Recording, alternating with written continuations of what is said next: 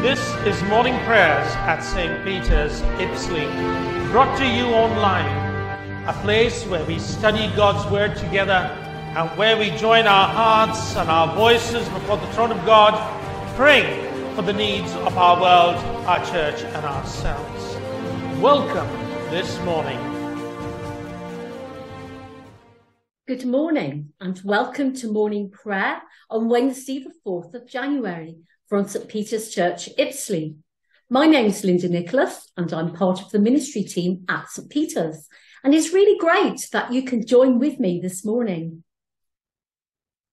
O Lord, open our lips and our mouths shall proclaim your praise.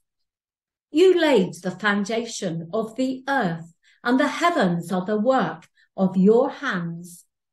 Blessed are you, sovereign God, creator of heaven and earth. To you be praise and glory forever. As your living word, eternal in heaven, assumed the frailty of our mortal flesh, may the light of your love be born in us to fill our hearts with joy as we sing. Blessed be God, Father, Son, and Holy Spirit. Blessed be God forever. The night has passed and the day lies open before us. Let us pray with one heart and mind.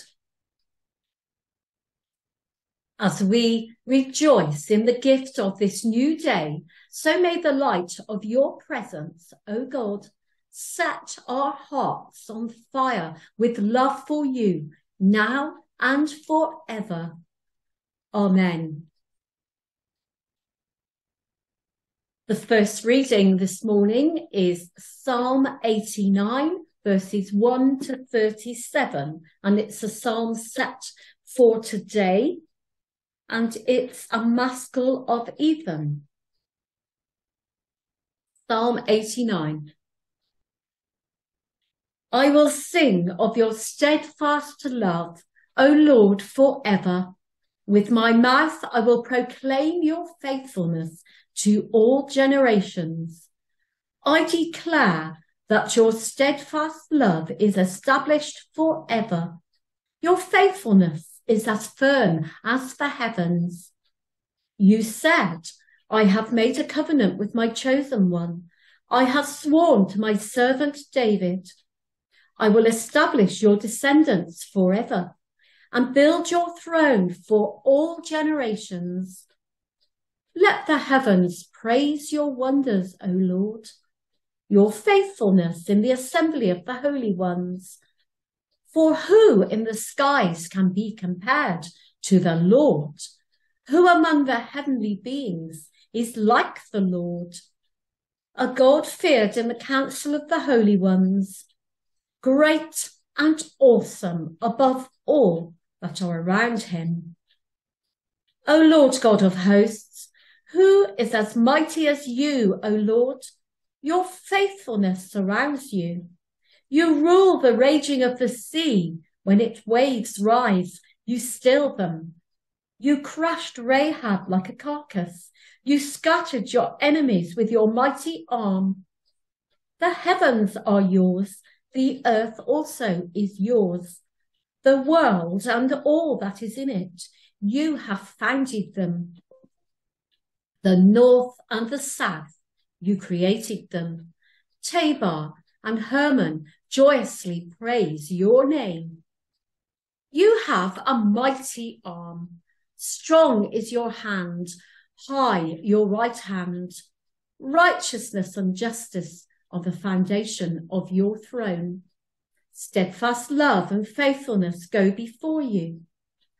Happy are the people who know the festal shout, who walk, O Lord, in the light of your countenance. They exult in your name all day long and extol your righteousness. For you are the glory of their strength. By your favour, our horn is exalted, for our shield belongs to the Lord, our King, to the Holy One of Israel. Then you spoke in a vision to your faithful one and said, I have set the crown on one who is mighty. I have exalted one chosen from the people. I have found my servant David. With my holy oil I have anointed him. My hand shall always remain with him. My arm also shall strengthen him. The enemy shall not outwit him. The wicked shall not humble him. I will crush his foes before him and strike down those who hate him. My faithfulness and steadfast love shall be with him, and in my name his horn shall be exalted. I will set his hand on the sea and his right hand on the rivers. He shall cry to me, you are my Father, my God and the rock of my salvation. I will make him the firstborn, the highest of the kings of the earth. Forever I will keep my steadfast love for him, and my covenant with him will stand firm. I will establish his line forever, and his throne as long as the heavens endure. If his children forsake my law and do not walk according to my ordinances, if they violate my statutes and do not keep my commandments, then I will punish their transgression with the rod and their iniquity with scourges. But I will not remove from him my steadfast love, or be false to my faithfulness. I will not violate my covenant or alter the word that went forth from my lips. Once and for all I have sworn by my holiness, I will not lie to David. His line shall continue forever, and his throne endure before me like the sun. It shall be established forever like the moon, an enduring witness in the skies. Truly, the Lord is our shield. As we sing of your love, O Lord, anoint us with the Spirit's seal, that we may praise your faithfulness and proclaim your truth from age to age, through Jesus Christ our Lord. Glory to the Father, and to the Son, and to the Holy Spirit, as it was in the beginning, is now, and shall be forever. Amen.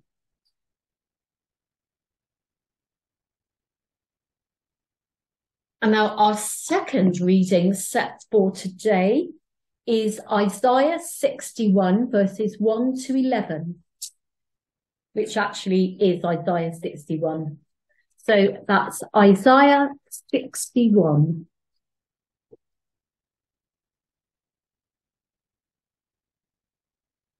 The Spirit of the Lord God is upon me, because the Lord has anointed me. He has sent me to bring good news to the oppressed, to bind up the brokenhearted, to proclaim liberty to the captives and release to the prisoners, to proclaim the year of the Lord's favour and the day of vengeance of our God, to comfort all who mourn, to provide for those who mourn in Zion, to give them a garland instead of ashes, the oil of gladness instead of mourning, the mantle of praise instead of a faint spirit. They will be called oaks of righteousness, the planting of the Lord to display his glory. They shall build up the ancient ruins. They shall raise up the former devastations. They shall repair the ruined cities, the devastations of many generations. Strangers shall stand and feed your flocks. Foreigners shall till your land and dress your vines. But you shall be called priests of the Lord. You shall be named ministers of our God. You shall enjoy the wealth of the nations, and in their riches you shall glory, because their shame was double and dishonour was proclaimed as their lot. Therefore they shall possess a double portion. Everlasting joy shall be theirs. For I, the Lord, love justice. I hate robbery and wrongdoing. I will faithfully give them their recompense, and I will make an everlasting covenant with them. Their descendants shall be known among the nations, and their offspring among the peoples. All who see them shall acknowledge that they are a people whom the Lord has blessed. I will greatly rejoice in the Lord. My whole being shall exult in my God. For he hath clothed me with the garments of salvation. He has covered me with the robe of righteousness. As a bridegroom decks himself with a garland, and as a bride adorns herself with her jewels. For as the earth brings forth its shoots, and as a garden causes what is sown in it to spring up, so the Lord God will cause righteousness and praise to spring up before all the nations. And this is the word of the Lord. Thanks be to God.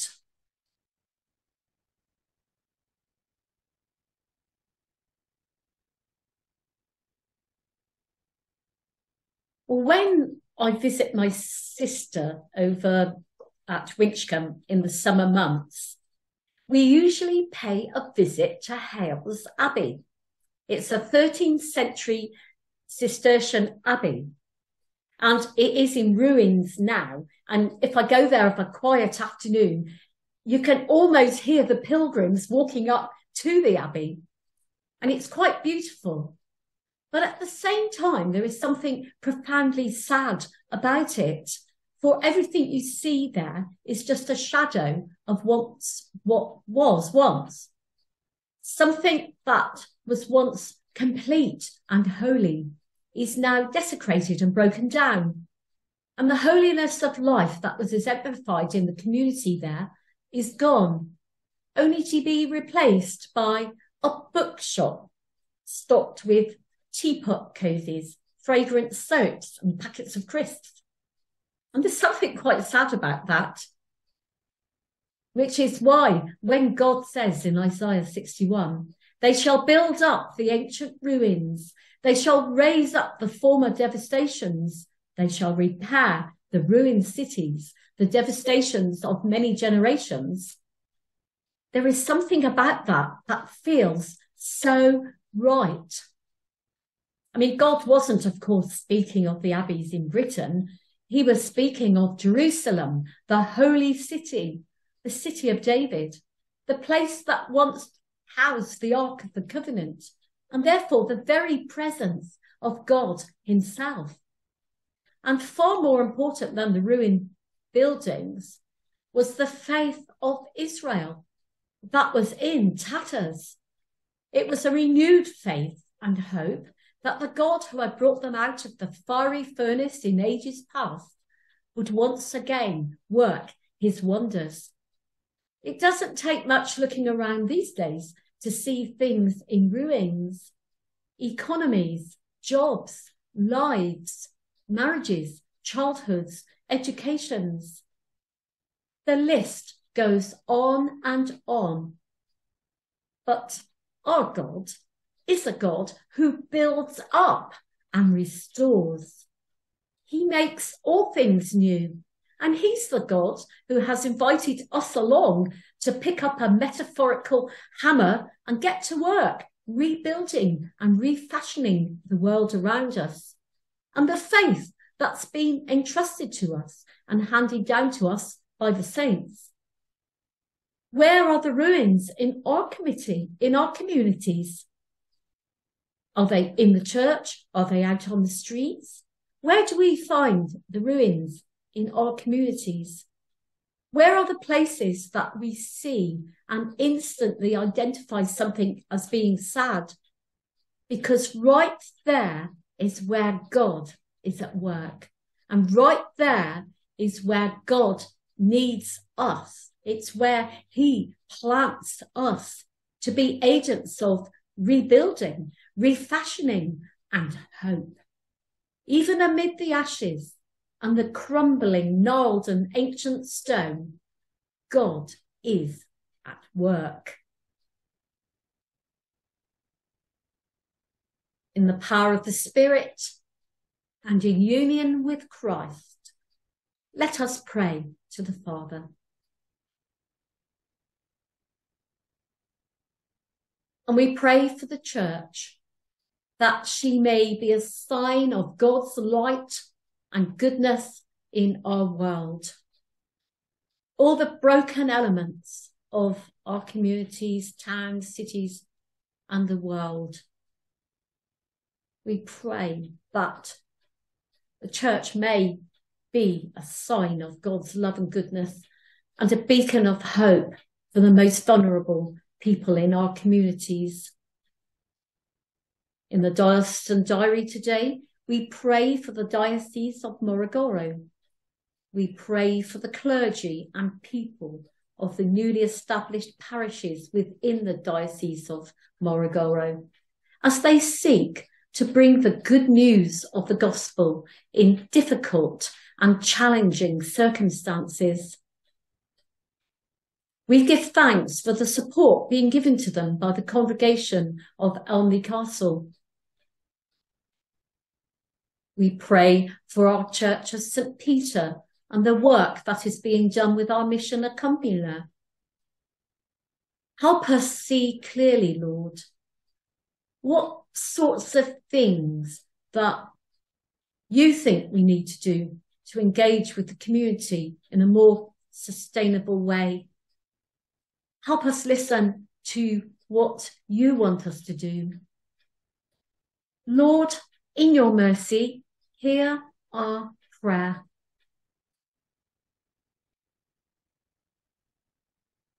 We pray for world leaders, that, moved by the Holy Spirit, they may speak out against the scandal of hunger. And we pray for all those who hunger in our own community and around the world. The Lord Jesus fed the hungry and shared bread with all.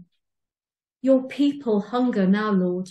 Let us help to share what we have with others. May we share the blessings you give us and bring comfort to those in need. May we show love through our actions so all have enough to eat. Lord, in your mercy, hear our prayer. God of life, we ask for your healing power on those who are enduring pain and illness. We pray for those mentioned in the weekly catch. We pray for those known to us, and we name them quietly in our hearts.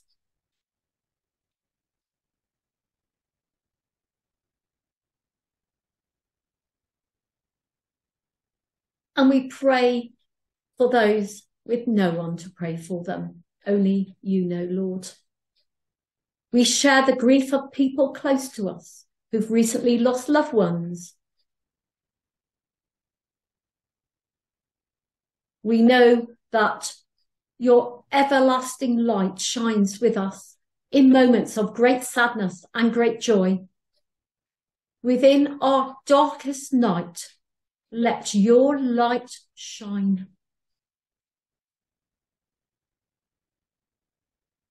Lord, in your mercy, hear our prayer.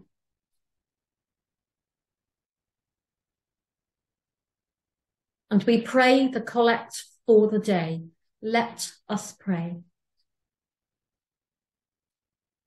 Almighty God, who wonderfully created us in your own image, and yet more wonderfully restored us through your Son, Jesus Christ, grant that as he came to share in our humanity, so we may share the life of his divinity, who is alive and reigns with you in the unity of the Holy Spirit, one God, now and forever. Amen.